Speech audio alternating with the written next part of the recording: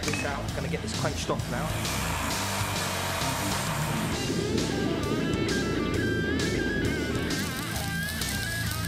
Hey guys and girls, my name's Dan, welcome back to The Forge. In this episode of Trust Me, I'm a blacksmith. We're going to be making some super simple hammer eye punches to get you started on the road to making your own hammers. But the first thing I need to do to start this project is to draw out some stock.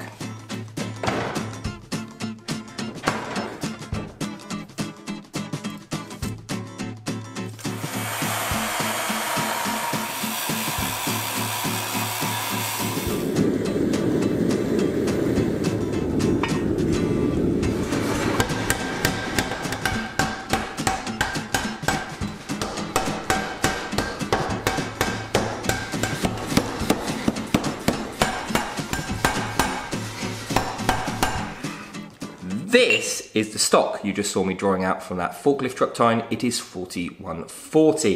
It is 1 inch in diameter by 8 inches in length, or 25mm by 200mm in length. See, there's a link in the description where I sell stock like this, tools, and all sorts of other great things for blacksmithing projects you'll be able to find on that site. So go and check that out, support the channel a little bit. I'm going to get this hot and I'm going to start forging it. Okay, so we're going to get ourselves a nice good heat on this bar to start with, and I'm going to take a slightly larger than normal hammer. I'll give you a close-up of this just now, and I'm going to start pinching in the very end. I'm going to use the bit to do this. I'm going to use the round side of this large hammer. I'm going to start drawing this middle in, squeezing out the very end. Every time I get a bit of material available, just going to nip that end. 2 blows, turn it this way. Not going to let that bit, so-called that hip out. I'm going to come a bit higher up.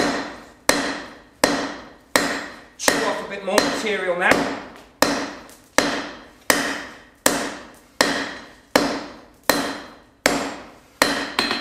Okay, straighten it up. Okay, maybe a touch on the hot side, but I'm going to show you the same process again. I'm going to start a little bit higher up. Just going to work that round. As I work it round, I'm going to just bring it up a little bit each time and just work on a slightly further piece down from where I was before.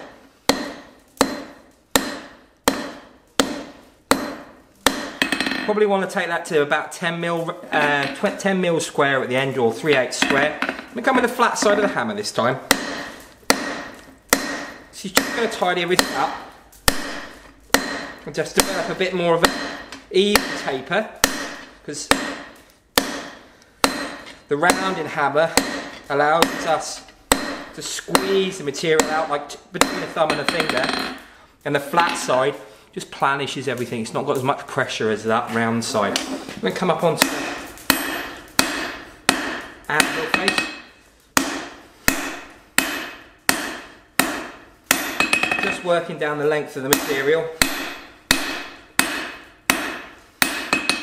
Just okay, nice and hot again. So what I'm going to do for this heat, just going to lay it onto the anvil. Just going to lay it nicely onto the anvil. And just work down that length. Just get it nice and even. So we'll have a 4-sided taper that tapers to the centre of the bar. And then I'm going to just take it up onto the corners. And all I'm going to do is set these in to start with. And just probably the last time I'll use this big hammer now. But what I'm going to do, work down the length once again.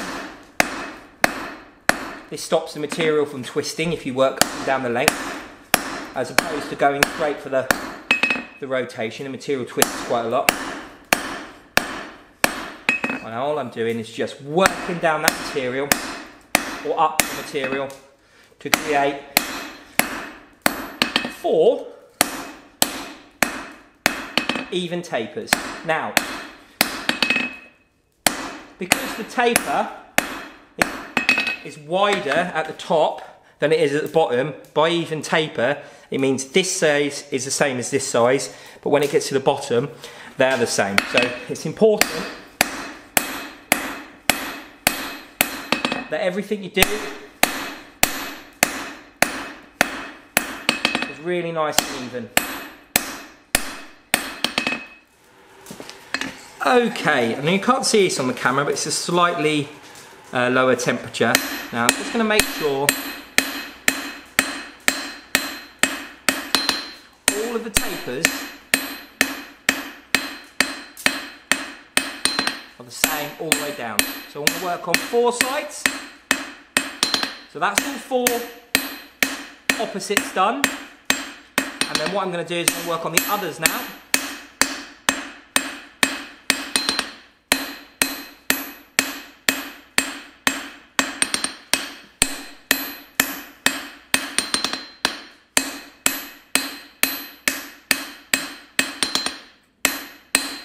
Where people make a lot of mistakes with things like this is that they don't bring these tapers right back up to where the transition point is. So if you make sure you do that, you'll get a nice taper that doesn't have any setaways or any lumps in. So there we are, that's our nice even taper. And what I'm going to do is just grab the brush, just give that a bit of a brush down.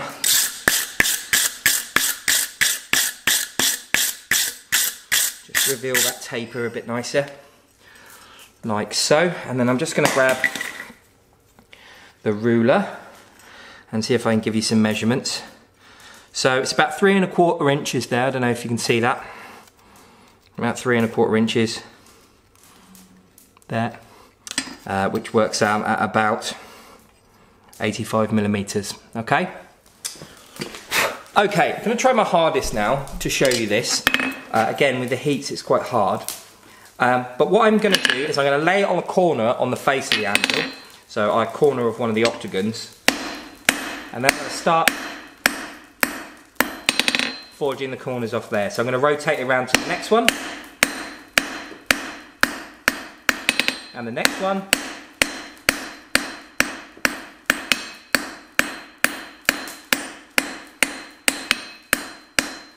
and then once you get all the way round, you should find that the anvil's done half the work for you. And I'm also working up and down the length again, because this will help prevent the shape from twisting. Get rid of some of that. Now,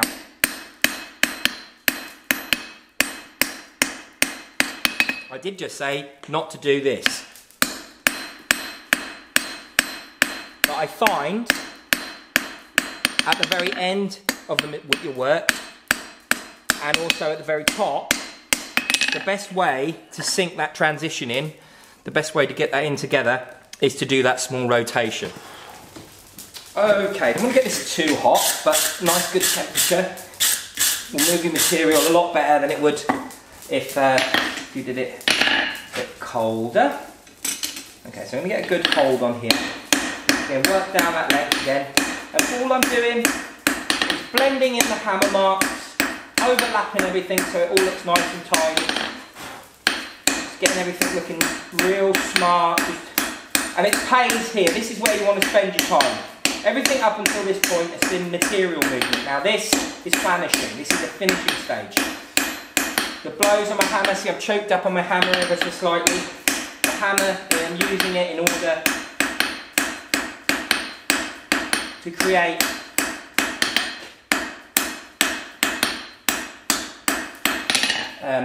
really nice facets, lots and lots of nice facets, and then just rotating it on the top and the bottom, and that's hopefully going to give me some really nice areas of rotation. Hundreds of little facets there. Just tidy everything up real smart, make it look real good. Just come over here and just get myself a bit of length on there.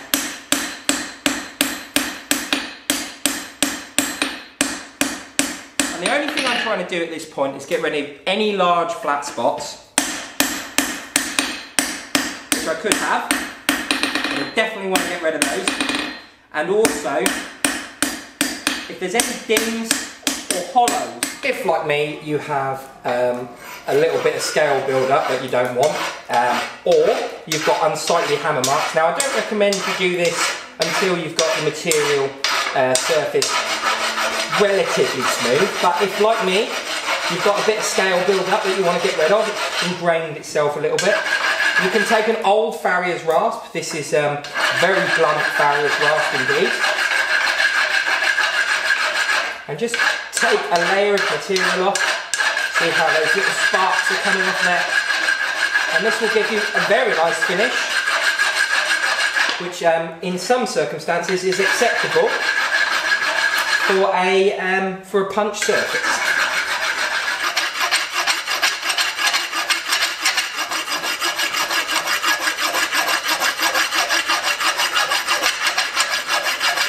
Okay, back to our bigger hammer again, and what I'm going to do is I'm just going to select a side that looks even. Yeah, that looks good. And I'm just going to grip the big hammer and I'm going to put a flat in. I'm going to work the flat down on one side, and this might shunt the whole drift over. If we turn it over now,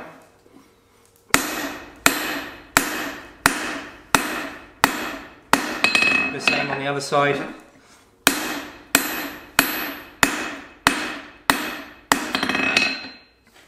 Okay, nearly there. Okay, this side of the anvil again, give you a nice close-up. Lay that on the face of the anvil, I'm going to lay that down so we're matching the angle at the back, and I'm just going to come through.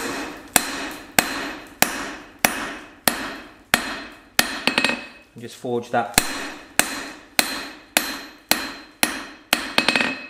Forge that down, make sure it's nice and tidy, and do exactly the same.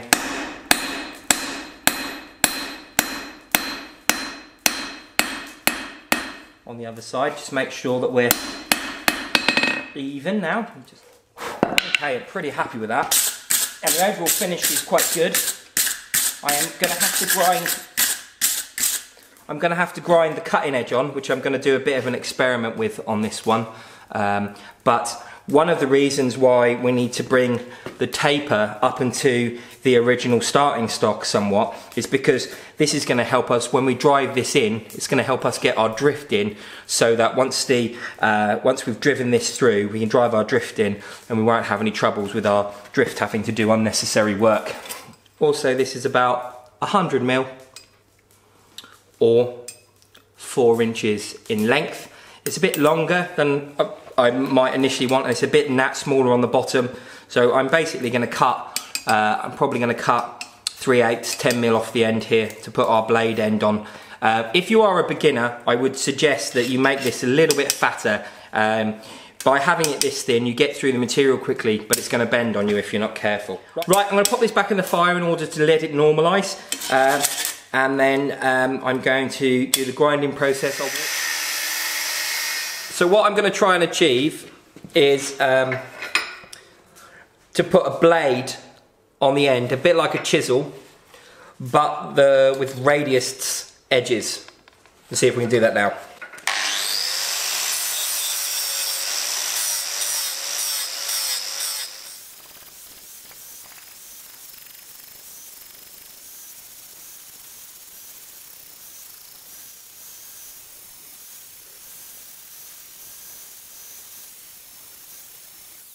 Okay, here is our hammer eye drift after I've ground it. I was going to try and show you me grinding this using the angle grinder, but I just seem to get my elbows or arm or the angle grinder in the way, and you don't actually get a very good detailed image of me grinding this. So I'm going to show you nice and close up now. Nice smooth taper, transitions into that blade shape at the end there. So nice smooth transitions into the blade shape there. I used a 40 grit initially, then swapped over to an 80, then a 120, and then a Scotch-Brite, and just tied it up. The reason for this, just to make sure that this is as low friction as possible. However, this scale finish up here, this forged finish, should be resistant or low resistant enough for the job that we want it to do. There are a few caveats. Make sure that it's nice and smooth, but also at a certain point, you want your hammer eye drift. This is our hammer eye drift. This is our hammer eye punch. You want your hammer eye drift to match the taper of your hammer eye punch. Okay, so that's quite important. So it's best to make these in pairs if you can.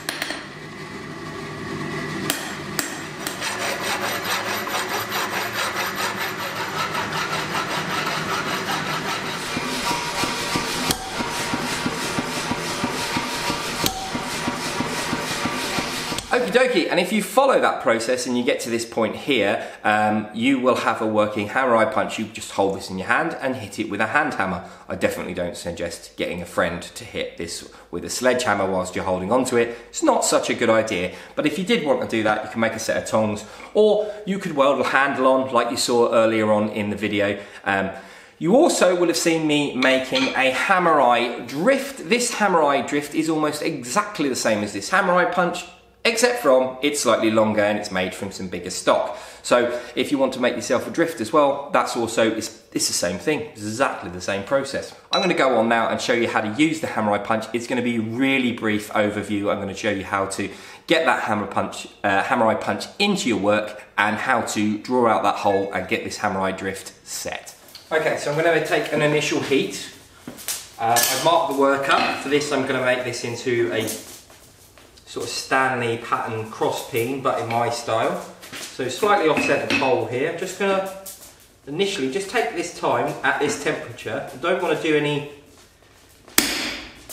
large amounts of forging. All I'm trying to do is accurately mark up. The problem with doing this by yourself without any help is you have to practice that little flip that I've just done there with the hammer and the hammer-eye punch, because you can't pick it up with your hands, and also putting the tooling down and picking it up to pick up tongs is slow. So that needs practicing as well. Okay, so that's a little bit off. I'm just going to straighten that up a bit, and again. Lovely. Okay, so take our stock, pop them on the anvil, and then what we're going to do is I'm going to get this first mark, quench it off. I'm going to rotate it. So this first initial rotation will take out any errors in the tooling. And then I'm going to flip this over, quench this off. Now it's important to remember to keep the tooling cool as possible. And the cool, by keeping it cool, is basically don't letting it stay in the work for too long. Yeah, I'm just going to bring this over now.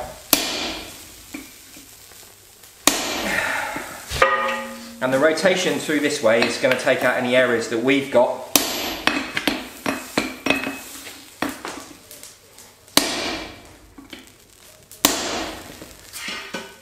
And again, I'm going to rotate that and basically continue to do this. And it's leaving it in the work. Take it out after every time. It's leaving it in the work that's going to build up contact time, which is going to ultimately result in this getting hot and bending or mushrooming. Okay, so this should be the last heat that I need on here. I'm going to take a hammer-eye punch. I'm just going to come through, rotate it, get this out. I'm going to get this quenched off now. I'll flip it over, and I can see the negative of the hammer-eye punch in the other side of the hole. So I'm going to take 2 hits on there. I'm going to rotate this. I'm going to have one more. Cool. Quench this off again. Flip this over, and we are pretty much through on that. Yeah. Okay. Flip this over again. There we go. Quench that drift off again. Try and get this slug to come out. It's absolutely minuscule. There it goes. Okay, so that's the hammer, and there's the slug there that I've torn out. I don't know if you can quite see that on the screen, but that's the slug there. The hammer eye. I'm going to just turn it around so you can see we've got some light behind there. Okay, lovely. Right, I'm going to drive this through a bit deeper now so that the hammer eye drift will sit in it and just poke through just ever so slightly. Okay, so we're still using the hammer eye punch, but because the tip isn't doing the work now, in fact,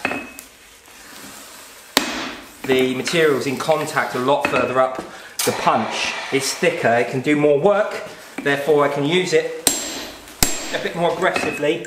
But what I do need to be careful is that I'm not slamming that sharp blade into the anvil face. so I can do a little bit more work here now, just still keeping that cool. Okay, come over the hardy hole.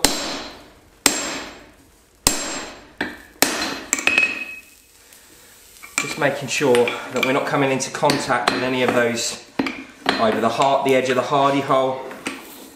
I should really be using a bolster, I guess. But like I said, you can be a bit more aggressive here, and you can see you can soak quite a bit of heat in, and this won't bend up. So it's once you get to this point, you still need to be careful, but not as careful. Okay, I don't think this hammer eye drift is going to go in yet, but there's our hammer eye. Yeah, we're probably okay to start using that hammer eye drift now. Right.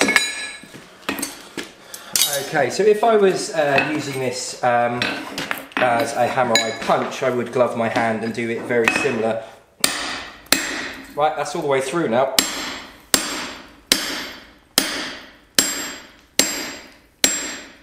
Very similar to the way that I'm doing this now. And because the hammer eye punch is a hell of a lot meatier, we can get it in there, get a considerable amount of work done, and then get it out without it causing too many problems. It has soaked up some of the heat, but it hasn't caused us much in the way of a problem. That's our hammer eye just there. Right, well, I would do the other side normally, but from this point on I'm going to leave it because this is basically your hammer eye.